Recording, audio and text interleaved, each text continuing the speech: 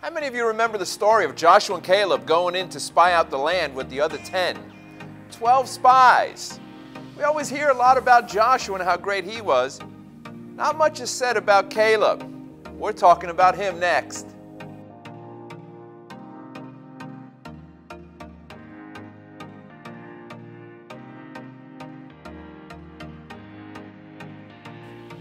So we pick up the story in Numbers chapter 13, and in verse 1 it begins and says that the Lord spoke to Moses and said, "Send 12 spies into Canaan's land, into the promised land, and spy out the land.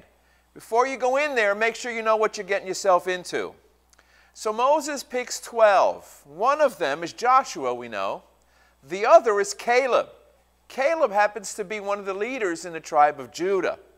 So anyways, the story goes, they go into the land, they go to spy out the land, and they're kind of traumatized by what they see, except for Joshua and Caleb. So now they come back, and they give a report not only to Moses, but to all the children of Israel. And Bible says they give an evil report. They say, hey, we can't do this.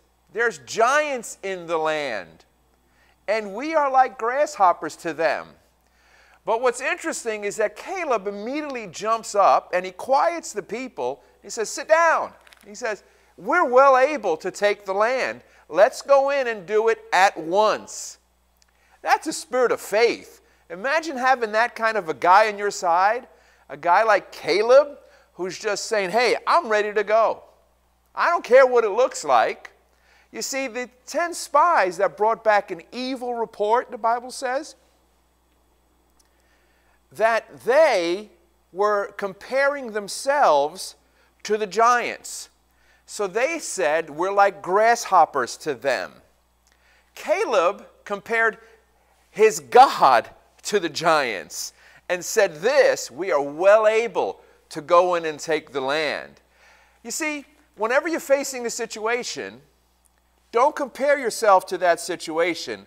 Compare that situation to who God is. God is greater and bigger than any situation there is in this world.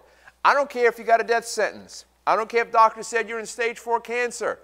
I don't care if the bank's coming to take your house. You declare God is on your side.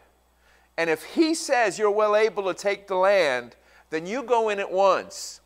Now here's what's great about Caleb. The word Caleb means dog. That's it, just dog in Hebrew. When you think about a dog is a very devoted animal to its master.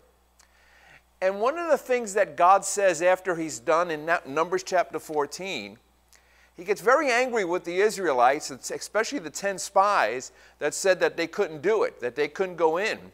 And they used their kids as an excuse. And God says this, he says that they will die before they ever enter into the promised land. And then he says this, God says, hey, I want to talk to that guy named Caleb. I like him. He's got a different spirit than everybody else. He said, now I'm just saying this, but he's got a spirit of faith. I like that attitude. I like that dog-like attitude that is fully committed to God's word. And it says, God said he had a different spirit because he was fully committed to the word of God. Hey, that's how we need to be, just like Caleb. And it's interesting is that nothing is said about Joshua in there. It's only about Caleb.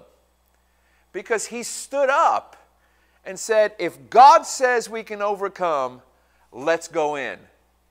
If God before me, who can be against me? I don't care if there's giants in the land. I don't care if the government is coming against me. I don't care who it is. If God before me, who can stand against me? And that was Caleb's attitude. God singled him out. Stay tuned for more about Caleb. Hi, my name is Artie Casimas. Thank you for watching the last video. I hope you enjoyed it. And if you did, hit the like button, share it with your friends. And by all means, subscribe to our channel. We have many more videos coming out. They're going to be short, sweet, to the point, just the way I like them. They're not going to be long sermons, but they're going to be full of the Word of God. Also, we ask that you consider becoming a monthly partner. Go to our website, www.wordalive.us, and go to the Give tab. And please remember this, Jesus is Lord, and He's coming back real soon. God bless you.